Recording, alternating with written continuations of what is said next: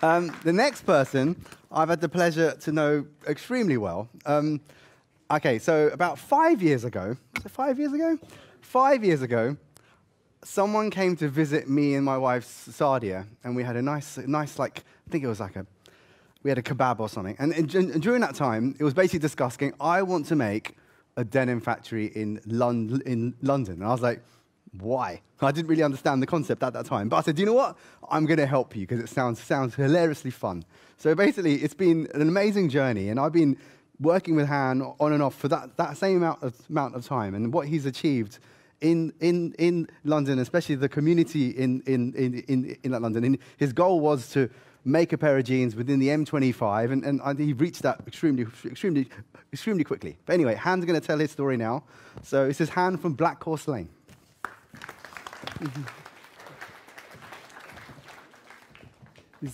Yeah, okay. Hi guys, thank you. I'm glad to know you, by the way, Mohsin. You are an amazing person. So, I'm the founder of Blackhorse Lane Ateliers, and we make crafted jeans in London. We have three main objectives. One is our community that we live in. The other one is the quality. And the third one is the transparency of what we do. But before I go into these three elements, I want to tell you a little bit about my own story. When I first started manufacturing in London in 1994, I was 24, and I employed 110 people, and I was just beginning of my career. I was really hungry.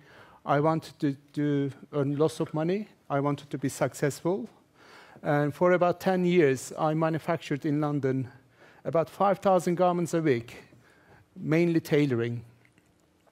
Throughout the years in UK, also in Europe, gradually production went offshore, and I followed that as well. And culturally, I'm from Turkey, so my first offshore factory was in Turkey. I employed 450 people in Istanbul, and within 4 years of that, High Street demanded that we should produce cheaper garments. So I went to China then. So in China, we were outsourcing our production. So it was year 2020, 2006, 2007. At the time, I had two daughters. One was 9, one was 12. So I was in this Chinese factory in the dormitory where people sleep on top of each other, and sometimes they make their own lunch or dinner in little stoves. And I was in this dormitory, and I was looking at this Chinese worker who hasn't really seen in China 10 years ago what people used to do. They used to leave their villages for 11 months of the year, and they used to be paid pocket money per week or per month. And at the end of 11 months, when the Chinese New Year comes, they used to be paid all together, and they used to go back to their villages.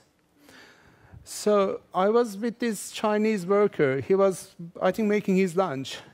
I looked at him, and I was really feeling sorry for this Chinese guy, because he hasn't seen his family for many, many months. But then, that moment, I realized, actually, between him and me, there was no difference. I haven't seen my family growing for so many years as well. So I had this disconnectivity with my family. My daughter was 9, and the other one was 12. And by those about 10 years of their life, I was traveling regularly. So human psyche is an interesting one. When there is a split in your personality, it's a very painful process. So I was in pain. I was disconnected to my family. I didn't have a relationship with my family. And the city that I lived in, it wasn't my city, really. So at that moment, when I was looking at that Chinese worker, I said, I'm going to come out of fashion. I hate fashion, what fashion represents. And I decided to sell my interest, the business interest, to my partner. And I went back home. And I sat down with my family. I said, look, I am coming out of fashion. So they were surprised. They were happy. So we took 1 year off and went around Europe. Idea was for me, I wanted to reconnect with my family. So when we came back from European tour, I opened a fine dining restaurant in my neighborhood. I lived in that neighborhood for 22 years at the time, but I didn't know any of my neighbors. And within 1 year of opening my restaurant, I started to get to know my neighbors in their first name, their children's name, their grandparents, grandfathers. So there was a huge amount of connectivity, routine was happening for me. And I really enjoyed it. And the restaurants are very democratic places. Everybody can go in and have coffee, tea, and it's open to everybody. But also, while I was running the restaurant, something else was happening in London. The craft beer revolution, we call it. There were lots of smaller producers of beer in Hackney producing these amazing, good quality beers. And I thought, wow, this is amazing. And also, you were able to go to their places and see how the beer is made. So that was great. But my personal journey wasn't finished yet. Also, I am into humanistic psychotherapy, and the subject is very close to my heart. In one of those meetings, the subject was, how do you define yourself as an artist? How do you reconnect with your own soul as an artist? We had about 9 different people in the group. We had brand agents, we have writers, we had psychotherapists, lecturers, and I was there as well. So when the question came to me, I had this amazing, beautiful restaurant, successful restaurant, but I couldn't really define myself as an artist in my business. I said, look, I need to think about this. So the turn came back to me 45 minutes later. Through that time, I was trying to understand, so how do I express myself as an artist? Then I went through my life story, and I realized when I was in the factory making garments, I was the artist. I was connected to my creativity. And at that point, I decided I'm going to come out of restaurant business, and I'm going to come back to garment making, but in a very different way. So by having the restaurant, I understood that community is so important for one's soul, because if you are not, if you don't feel that you belong to a community, you are a very lonely person. So that's why in Blackhorse Lane Ateliers, our community is so important. So how do we achieve that? So what we do in the workshop, we have a pop-up restaurant. We have an open door policy. We have a pop-up restaurant. Everybody can come in. We do sourdough bread in Saturdays, Fridays, Saturdays, and Sunday mornings. We serve food in this space. So you could have an amazing romantic dinner in a denim factory, as well as you could have brunch as well. So by opening our doors to the local community, people can see how our garments are made. So what happens with that when you build your community? First of all, you have to be transparent. Transparency, we've been talking about transparency a lot here. So transparency happens, and also when you build your community, accountability starts. I think that accountability is so important for each company. Because if you are connected, Alicia was talking about her own people, that's when accountability starts. Without accountability, I don't feel that any company has sustainability. The other one is, with Mosin, we do run master classes. What that means is we transfer our know-how to other people, and through that you create collaboration. I think in any community, collaboration is very important as well. And the other thing for us, when we wanted to produce denim, We wanted to produce best denim in the world, best jeans in the world. And this is not a marketing slogan. This is more philosophical slogan, because we cannot compete with Turkish, Chinese, Moroccan production, because London living wage is so important. In order to be competitive, we couldn't be competitive with the prices, but we could have been competitive with the quality. And throughout our quality, we give lifetime repair guarantee to our jeans for 2 reasons. One, we want people to buy less. When you buy less, that means when you use something long enough, you buy less, and something else happens when you use something long enough. You build memories with your garments. I think every designer, I'm sure you guys are some of you designers, when you design something, you have to make sure that your customer has to build memories with your garments. When somebody builds memories with their garments, then they don't throw them away. So through that, we will have less throwaway culture. That's me. Thank you. Thank you, Han. So yeah, I'll open it up now. So Han owns a factory in East London. So if you guys have got any questions about how he makes jeans or why does he think he's made his jeans so better, now's the time to ask him. Actually, what things do you do, Han, that you pride yourself on? That's the question I would ask. I would open it up. Well, as I said, we try to make best jeans in the world. Our construction methods are tailoring methods. What that means is, when you open inside our jeans, you don't see any unfinished edges. Yeah. And there is a book which I think you recommended, History. Michael Allen Harris, yeah. Yes. What's the name of the book? Michael Allen Harris. I think it's American History of Workwear, something like that. Yeah. So this guy, mad guy, went into mines and started digging some rotten garments. In one of those rotten garments, there is a one-piece fly. Yeah. And we do that one-piece fly in our construction. And what I realized when I was looking at this garment, there were no unfinished edges. And that was patented in 1877. So 140 years ago, all the jeans, all the garments were made by tailors, and they didn't have overlocking machines, so everything was tailoring method. Absolutely. So what we do in Blackhorse Lane, do you have this sentence, nobody makes these things like the olden days? Yeah. But we do. Yeah. So if that makes sense. Yeah, absolutely makes sense, yeah. Any questions at all for Han and Blackhorse Lane? Yes, speak up really loud. How many garments do you produce, say, per week or per month? It all depends on the projects, all the styles.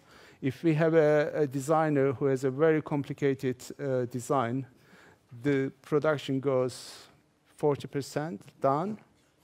But also the quantities are important. There is no standard numbers. In the big factories, standard numbers are important because the productivity is so important. For us, our idea, our setup is we want to produce small quantities. So in a year, we produce about maybe 5,000-6,000 garments in a year. I used to produce 5,500 jackets a week in the same factory. We've been in this building for 25 years. So from 5,500 garments a week, now we produce 5,000 garments a year. That's the difference. But your building as well, you've changed it so there's artists living on site. You've made it a real community, right? So in our space, in our building, it's a multidiscipline space where we have art restorers.